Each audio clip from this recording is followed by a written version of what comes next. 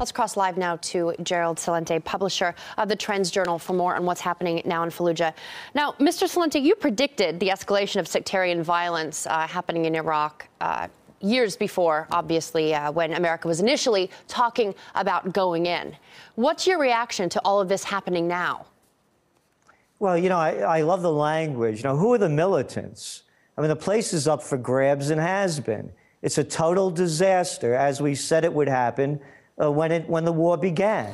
I did an op-ed piece for Gannett News and said exactly what would happen.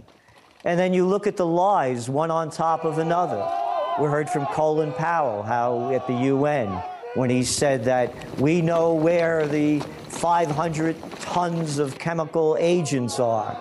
And so did Donald Rumsfeld in the lead up to it. No doubt we know where the weapons of mass destruction are, and there weren't any. The United States and this coalition of the willing have destabilized the entire region. This isn't just about Iraq. Let us not forget the Libyan humanitarian mission, or better yet, the time-limited, scope-limited kinetic action started by Sarkozy, Cameron, and Obama. So the entire region is being destabilized by the wars that the imperialist colonial powers have waged in that area. Okay, let's look at Iraq specifically. The capture of Fallujah and the declaration of an Islamic State so close to the country's capital, so strategically important. It's a major victory, it would appear, for al-Qaeda. How serious can this get, do you think? Well, it's very serious. Look, if you've been following the reports and the trends going on in Iraq, virtually every day you pick up the news, 12 dead in Baghdad, 15 in Kirkuk. Every day going on non-stop. And again, you go back to the lies by Vice President Dick Cheney at the time, back in a year after the war began. He said the Iraq war is behind us.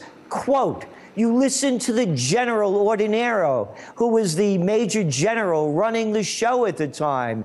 Back in a year after the war began, he said, we have 6 to 12 months for the end of the insurgency. It's one lie being told to the people after the next. So when the whole situation blows up now, as it has, all of a sudden they say, how did this happen? The place has been up for grabs since the United States and the coalition of the willing invaded it. There's no end in sight. It's going to get much worse.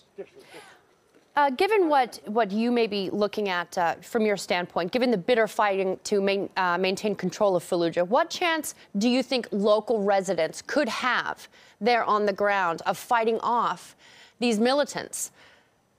Again, it's slim and none. We have to understand what the numbers are, depending on who you look at. It's estimated that 1 million Iraqis have been killed since the United States and the coalition invaded. So these people have no will to fight anymore. It's tribal warfare.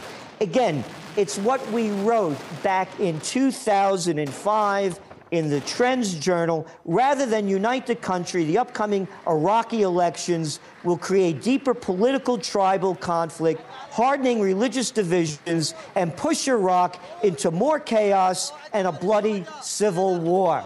Again, that was actually written in December of 2004. So no, there's no end in sight. The country is in ruins.